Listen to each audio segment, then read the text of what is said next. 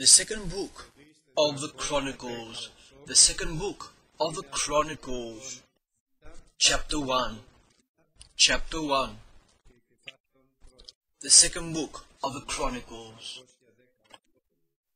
The second book of the Chronicles.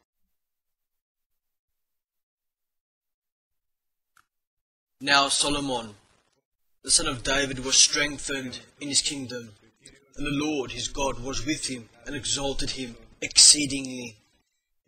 And Solomon spoke to all Israel, to the captains of thousands and of hundreds, to the judges, and to every leader in all Israel, the heads of the fathers' houses.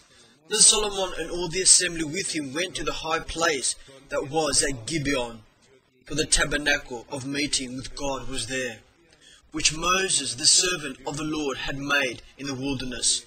But David had brought up the ark of God from Kirjath Jearim to the place David had prepared for it, for he had pitched a tent for it at Jerusalem. Now the bronze altar that Bezalel the son of Uriah the son of Hur had made, he put before the tabernacle of the Lord. Solomon and the assembly sought him there. And Solomon went up there to the bronze altar before the Lord, which was at the tabernacle of meeting, and offered 1,000 burnt offerings on it. On that night God appeared to Solomon and said to him, "Ask, what shall I give you?" And Solomon said to God, "You have shown great mercy to David my father, and have made me king in his place. Now, O Lord God, let your promise to David my father be established, for you have made me king of a people like the dust of the earth in multitude. Now give me wisdom and knowledge, that I may go out and come in before this people, for who can judge this great people of yours?" Then God said to Solomon, "Because this was in your heart, and you have not asked riches or wealth or honor or the life of your enemies, nor have you asked long life, but have asked wisdom and knowledge for yourself, that you may judge my people over whom I have made you king. Wisdom and knowledge are granted to you, and I will give you riches and wealth and honor, such as none of the kings have had who were before you, nor shall any after you have the like." So Solomon came to Jerusalem from the high place that was at Gibeon, from before the tabernacle of meeting, and reigned over Israel. Amen. David, the servant of God, created, of course God did through him, the kingdom of Christ on earth, the beginning of it. But whatever starts has a continuation. What is important, my beloved brethren, is to have good continuation. Whatever God starts, the good work that God starts, he will finish it. That is the decision, the will, and the assurance of God through his word to all of us. But that's not enough. The good work, God started with Saul, but there wasn't a good ending, and it finished. But the good work that God started with David, David worked according to the heart of God, according to the will of God, and David had a good continuation. And this continuation, now God will take in his own hands the continuation of David to lead it, to make it a reality in the best way, because David stood faithful until the end. And so many tried to become king after David, Absalom, Adonai, and others maybe. But God had appointed Solomon. And Solomon wasn't the mightiest to become king. On the contrary. And that's the amazing part. He was tender, gentle, the weakest to become king. But because God decided to do it, he prophesied it, he foresaid it, and he did it. And not only did Solomon become king, but as the Bible says, God was with him and exalted him exceedingly. And Solomon, the son of David, was strengthened. God was with him. Solomon was strengthened in the Lord, and God exalted him exceedingly. And someone might say, everything's going very, very well. But my beloved, Solomon, in his heart, he nested nice thoughts. 2 thoughts. Specific, important, astonishing. I will say them. Firstly, thanksgiving and glorification for the grace which God gave in his heart. And secondly, the first one very serious, the second one even more serious, maybe. What God made me and what God gave me and entrusted me with, I must do it in the best way.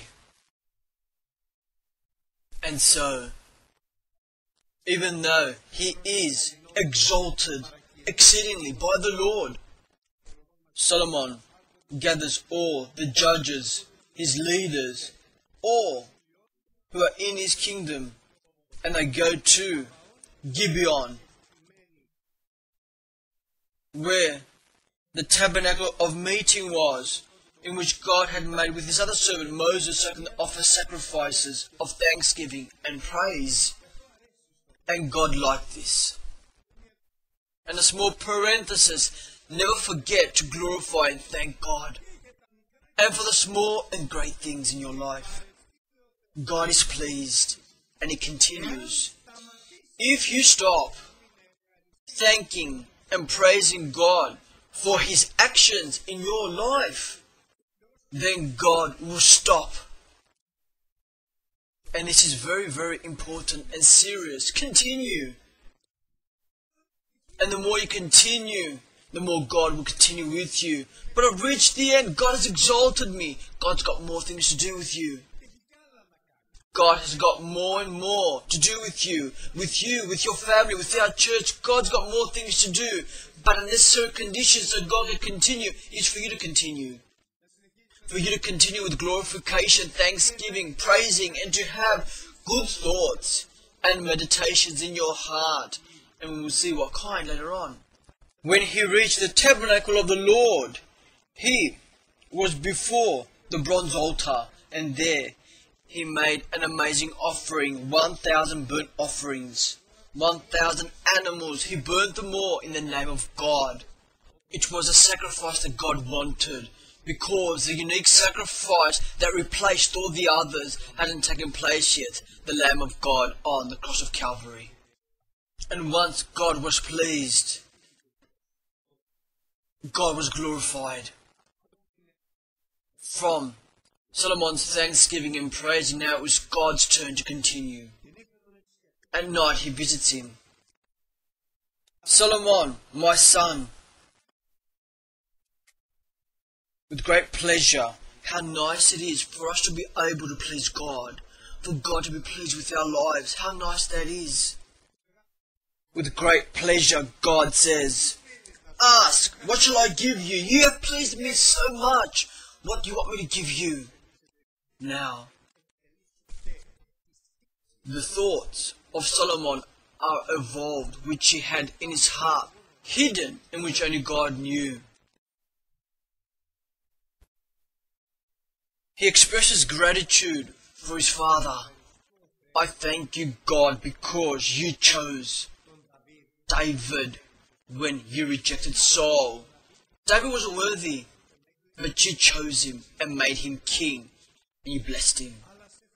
But I thank you even more so, because after David you chose me. I wasn't worthy. I wasn't the best, but you chose me. I thank you, God. Now I plead with you, establish your word that you had promised my father David, that you will bless him and his family and his kingdom. But especially, Lord, you made me king. Give me wisdom and knowledge, not so I can reign, but so I can serve your people. not so I can rule over, but so I can judge and do righteousness to your people. These are not my people. This is not my kingdom. I'm not a king, even though you did make me. I see myself as a servant. I see myself as a slave. I want for you to give me ability, and this ability is wisdom and understanding, nothing else. I want ability, the ability so I can fulfill with the best way what you have entrusted me with, without me changing in my soul your will for your work. You did not appoint me to reign, but you appointed me to serve. You did not appoint me to rule over, but you appointed me so I can perform justice in your righteousness. You did not appoint me so I can be a leader upon the people, because they're not my people. You appointed me to be a servant of your people. He doesn't feel that the people of God are his possession. He knows very, very well that these people are not his. My beloved, this is wisdom. Even before the exceptional wisdom was given to him by God. This is not your family.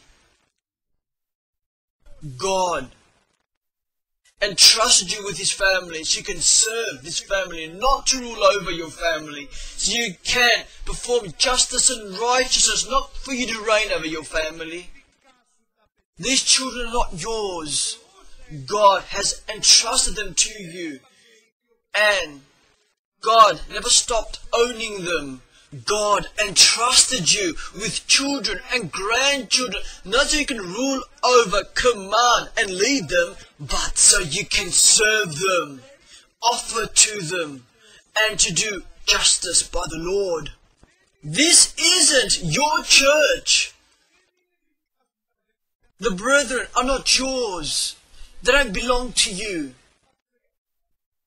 What God has given you haven't stopped being his. But God entrusted you, your brother, your younger brother, the elder, the child, the elderly. God entrusted you with these people so you can serve them. And for you to bring to them your righteousness through the word of God. God hasn't given you, and Solomon knows this well, God hasn't given him possession rights nowhere, nor in the land of Israel, because it's an inheritance of the people of Israel, nor in the people of Israel, because they belong to God, and the land belongs to God, and these people belong to God, nor in his family, nor in his children, because he knows very, very well, Solomon, that he's just for a little while here.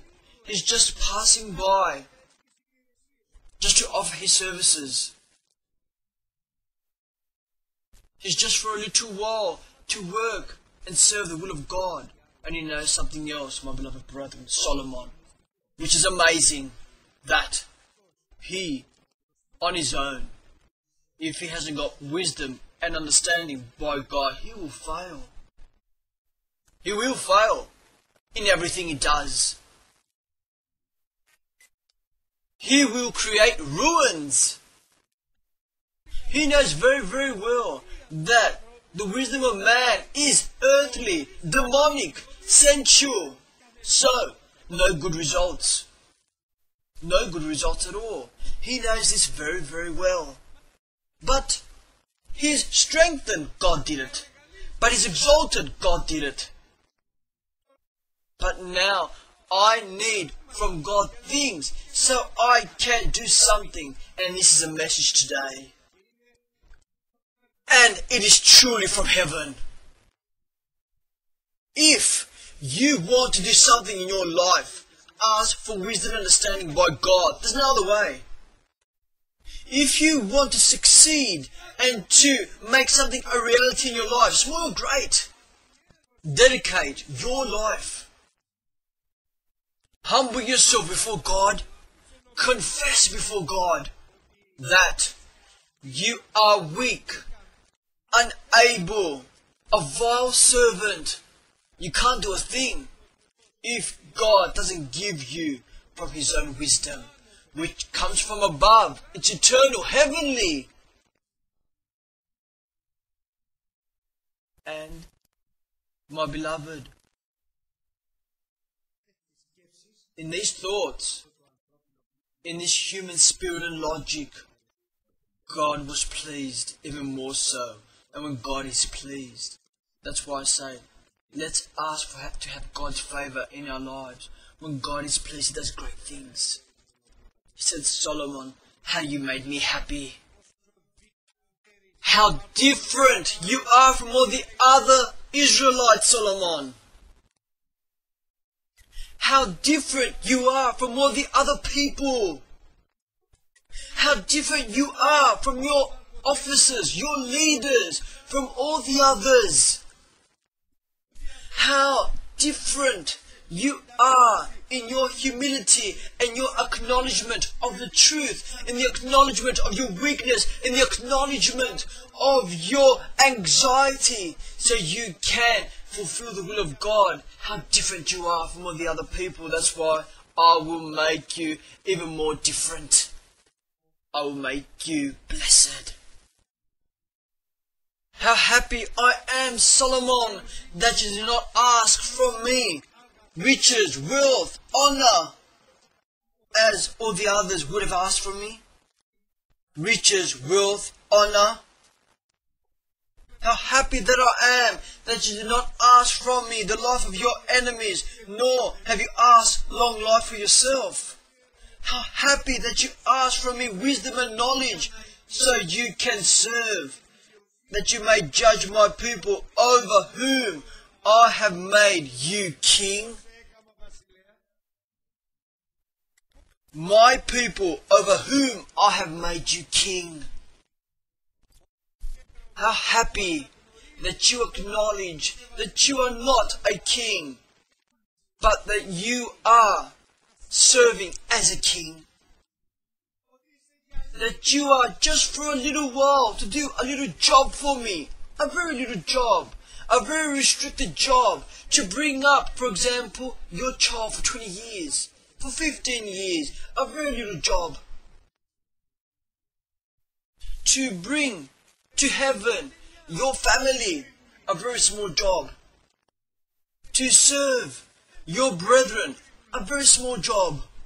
How happy I am that you understand this. And at the same time, you acknowledge that you haven't got the ability to do it. And you are asking help from me in this specific will, in this specific work, in this specific matter in which I have called you. And I have predestined for you to serve it and work at it. How happy I am for you. And when God is happy, my brethren, He expresses His joy gloriously. And that's why firstly, I will give you what you did not ask from me. All that you did not ask from me, I will give it to you. And so much so, that none of the kings have had who were before you, nor shall any after you have the like. You will be one of a kind, nor had or will have after you. My beloved, you know what it is for God to characterize you as someone unique. And don't think that this is strange or exaggerated. Each one of us is unique in a work in which God has entrusted him with. Unique. No one else can do it. Your children, no other person can bring them up. They're your children. It's finished. That's your job. An elder in this church, no one else can be. God appointed you. Deacon, the same thing. No one else can become a deacon in this church. God appointed you. How saddened God is when You have the name that you're a king, but you're dead. You do according to your own heart. How saddened God is when you're an elder and you do according to your own heart. How saddened God is when you are a father and you do according to your own heart. How saddened God is when you have taken a responsibility upon yourself. A small responsibility for a little while. Responsible for writing CDs. A small job. I mop every Thursdays. A small thing. I visit the sick every Saturday. A small job. But all these small things, when God blesses them, they have great big results. Jochebed did a small thing, where she took her child, hid it and kept it for a few days. But Moses came from there. Moses, because she said, I will not kill him, she kept it and kept it until she could. A few days. And then she said, I'm going to leave it in the River Nile. By faith, she protected it. And God blessed that baby. Sometimes, things are even more difficult. What a nice decision the three lads took to go to the king and say that we don't care about your command. Throw us in the fiery furnace. And how much God blessed them. How much God blessed Daniel in his old age. When they told him, stop praying. Stop for a month, brother. Close the doors and windows just for a month. No, he said. I'm old now. Now I will stop praying. What I did all my life. He opened those windows, he opened that door. And he praised God. I'll throw you in the lion's den. So, throw me. But how much God blessed Daniel. How serious it is, my brother, for you to do the will of God and for God to bless you. And how ugly it is for you to do what you want to do and to fail in the end. How ugly it is. God gave you something and trusted you with something. Why? Why? Ask for wisdom and understanding by God. Won't He give it to you? Won't He give it to you? Ask help from God. Won't you have it? My beloved, today I believe that God wants to lead us to seeking, to seek His will, for us to do it in a way that's perfect. No matter what way this might be, in a way that's perfect. In other words, that's why I'm telling you that today I like the message from heaven. God wants to make you unique in your work, unique in your job, for you to be. No one to be better than you before, and no one to be better than you afterwards. Not so you can satisfy your ego, but because the work in which God has entrusted you with is unique, and no one else can do it. No one else can do it. Do it, brother. And ask all that's necessary by God, characteristics and weapons which God will use, so your work can truly be unique. Unique before men, unique before God, unique in heaven. Unique was the work of Paul. No one better than him before or after, but the same unique was Peter's work. Unique was the work of the eunuch. No one before or after preached in the same way the gospel in Ethiopia. Unique was the work of Philip. No one before or afterward preached the gospel in Samaria in that way. Unique.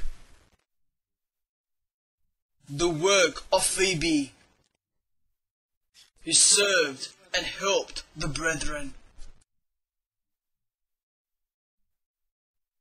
with all people, with each one of us. God has a unique work. And He wants this work for us to do it perfectly, with the help of God and the power of the Holy Spirit. And before I finish, my brethren, no one can work, for example, in your family. Only you can. Ask for wisdom and understanding by God, and you'll see what God will do. But with acknowledgement that your family doesn't belong to you, it's God's. With acknowledgement that your wisdom is the least. You need God's wisdom. Forgive me, let me say it one more time. Beloved brother, beloved sister, the work that God has given you to do, it is unique. Ask help from God for it to be done perfectly. Amen.